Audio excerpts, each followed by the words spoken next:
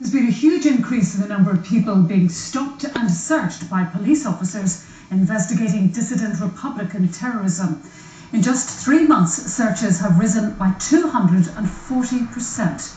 The policing board says it's concerned about such a dramatic jump. Here's our Home Affairs correspondent Vincent Kearney.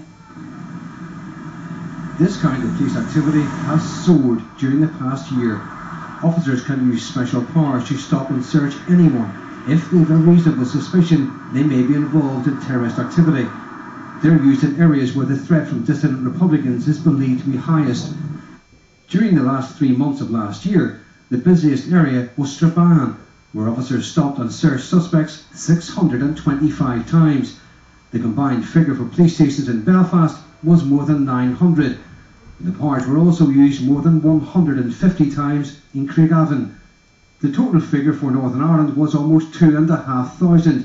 That's up from just over 700 during the same period in 2007, an increase of 245%. Only 31 of those who were stopped were arrested. The policing board has expressed concern about the dramatic rise and wants assurances from the Chief Constable that the use of the special powers was justified and proportionate. But there's a difference of opinion on the extent of the dissident threat.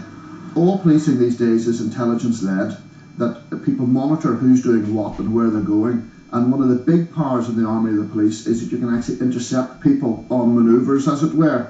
So the fact that there's an increase in activity means there is a significant increase in threat, and the fact that it's in particular areas shows that it's highly localised but very dangerous, for all of that. The information that we have as a committee has raised major concerns, and we are going to hold the PSNI to account. That is our statutory responsibility, and they have not as yet justified such a major increase to us. The police insist that the powers are being used properly and that they prevented attacks and saved lives.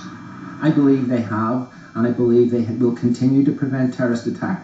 But let's be very clear, the minute that we don't need these powers will not be used. We have got to use them to keep the community of Northern Ireland safe, which is what every single political party wants.